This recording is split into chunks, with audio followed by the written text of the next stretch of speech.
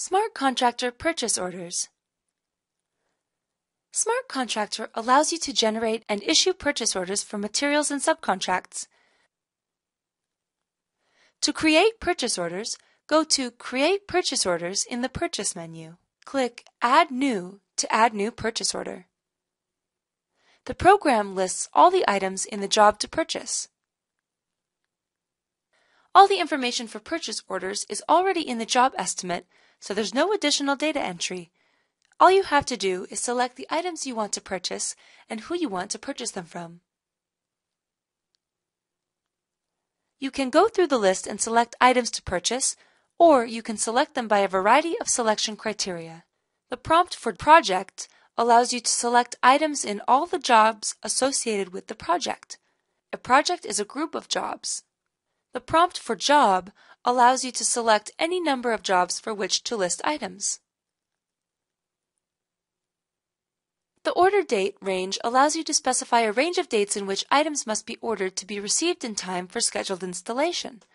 Smart Contractor calculates the order date based on the scheduled installation and the purchase lead time that you specify in the Edit Estimate form. You can select items to purchase by item group, job phase, or vendor.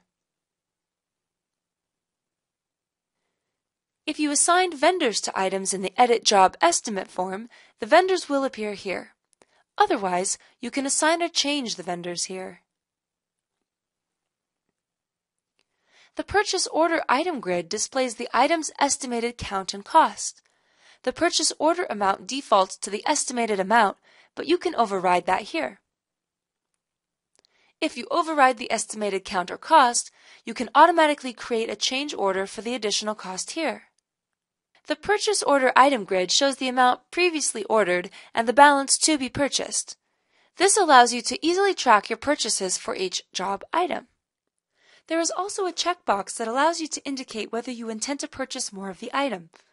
Job items will continue to appear in the Purchase Order Item list until you check this box to indicate that you are done purchasing the item.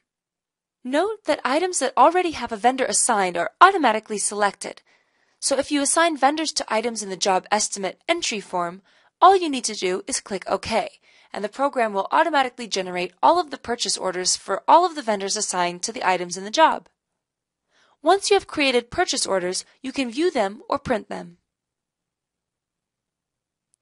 Notice that you can print purchase orders in either a predefined format that comes with a Smart Contractor or in your own customized purchase order format. When you generate purchase orders, you can either print them or you can email them directly to your vendors or subcontractors. Emailed purchase orders are attached to email messages as PDF files. Some types of construction work cannot begin until all materials for a job or job phase have been received. Once you have created purchase orders, Smart Contractor allows you to track receipts of the materials ordered.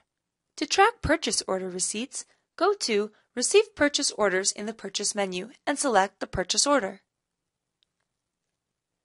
The program will list the items in the purchase order.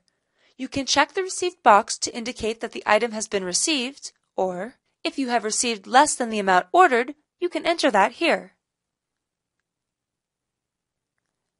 As you enter purchase order receipts, you can track the status of purchase orders in the Purchase Order Status Report. The Purchase Order Receipt Status Report shows the amount received and the status of all purchase orders. When you receive bills for your purchases from vendors and subcontractors, you will need to pay them. Please see the video on how to enter purchases for information on how to enter your bills and track your job costs. This concludes the tutorial video on Smart Contractor customer documents. Thank you for watching.